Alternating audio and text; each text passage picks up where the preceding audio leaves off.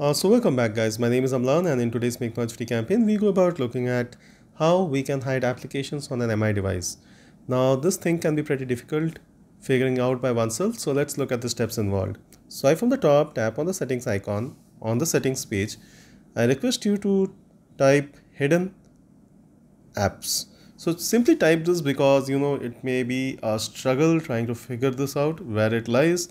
So try and search for this and you will see that hidden apps appear under security. Tap on this.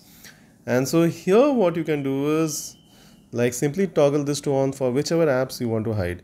So you can see there are several different apps. Say I decide to hide the Zilli app or maybe the YT Studio or anything. Like I can do this, and once I do this, like the app is hidden, it won't reflect anymore on your home screen, so the app isn't here.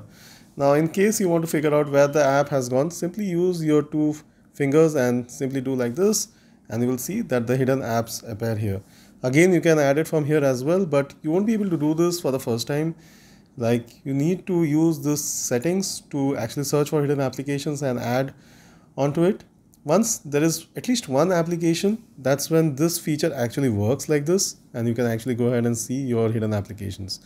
So you can at any point of time you can decide to like remove the hidden application and bring it back alive, but this is what you need to do. So very simple. I simply swiped on the top, tapped on the settings icon, and here like I searched for hidden applications, figured out that hidden applications was under security, and then from here whichever app I decide to hide, I simply toggle this to on.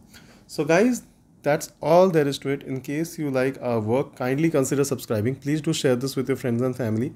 Also let us know in the comment section how you find this tutorial. If you want to know about some trick or tips, do keep us posted, because there are quite few many things that you can do with your Android phone. You may be surprised on knowing how effective your phone can become once you know all of these tips and tricks.